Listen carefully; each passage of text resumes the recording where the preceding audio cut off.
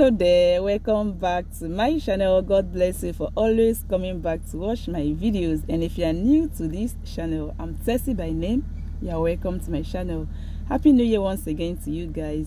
So in this video, I want to share some tips that will help you to have a fruitful new year. As I've entered this new year 2023, I would like to share some tips that will help you to always be happy. Okay, so the first point is to increase your prayer time and also study the Bible. A lot of people are so prayerful, but when it comes to the word of God, they hardly read the Bible or they don't spend much time. So if you are a prayerful person, keep on firing. If you have not been praying well, it's time for you to make an amendment and increase your prayer life. Then the second point is to always go for a medical checkup. It is very important to always visit the doctor at least once in a year. You don't need to be sick before you can see a doctor, okay? A lot of people are suffering from hypertension. They don't even know. Some people are suffering from diabetes. They don't even know.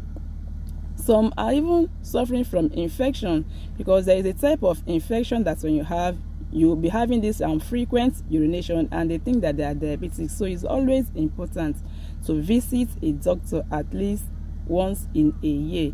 Then the third thing you have to do in this new year is to increase your sleeping hours. It is very important. The importance of quality sleep cannot be overemphasized. If you are not sleeping well in a day, sleep for at least 8 hours. It is very important. Know how to plan yourself, know how to map out these 8 hours so that you can sleep for consecutive 8 hours. It is very important. Then the next point I have here is zero expectation. Okay, don't expect anything from anybody. Plan yourself well, manage yourself. Or we all have seen that there is global economic recession, so don't live a life that you always be in the position to borrow from people.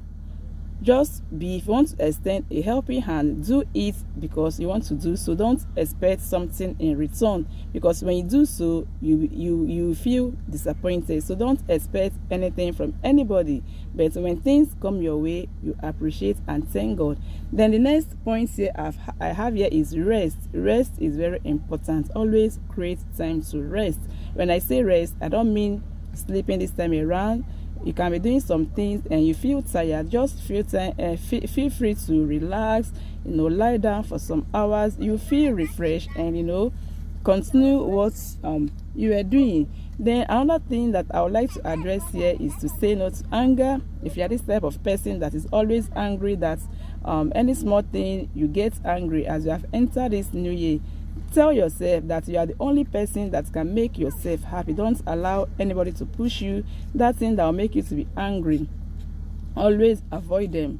Learn how to tolerate people, okay? Learn how to manage your anger very well, because when you are always angry, you won't feel happy. And when you are angry, there are these hormones that will be releasing in your body. So don't allow yourself to be the source of health issues to yourself. Always be happy, always be cheerful. Then keep to your words. It is very important as you have entered this new year.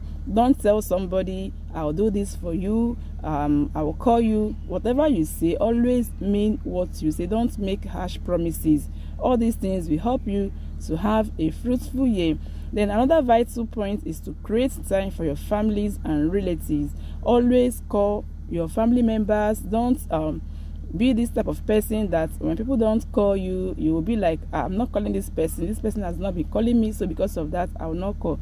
Always call people to know how they are doing. Always help your relatives the little way you can. Always check on them. Create time for your family. Don't be this type of person that is always busy, and things will be spoiling in your homes. The essence of this money we are making is for the betterment of our children, our husband. So when you don't have time for your children, first thing in the morning you have left, late at night you are back, your kids will not even have time to tell you some things. And before you know what is happening, they will start disclosing some things that are bothering them to their friends outside. From there, they will start getting bad advice. So always create time for your family, create time for your kids, especially for the married ones. Then the last but not the least is to be at peace with people. Anything that will make you not to be quarreling every time, avoid it. Okay, then be optimistic. Yeah, as you can see, there is global recession everywhere. Things are so difficult somehow, so learn how to see the brighter side of life. Don't see yourself as someone that is in the most difficult situation. There are some people that we are still better than. So always be happy with what you have, always be happy the way you see life, always be cheerful, and as you do so, before you know what is happening, you will see yourself smiling at the end of the year. That is why I'm here to encourage you as we've entered a new year. Now that the year is still fresh, sit down and consider some things that you will do in addition to what I have said, so that at the end of the year we all will smile and say, yes, this year was indeed a blessed year. Thank you, you guys. Thanking you in a special way, and see you in my next video. Bye.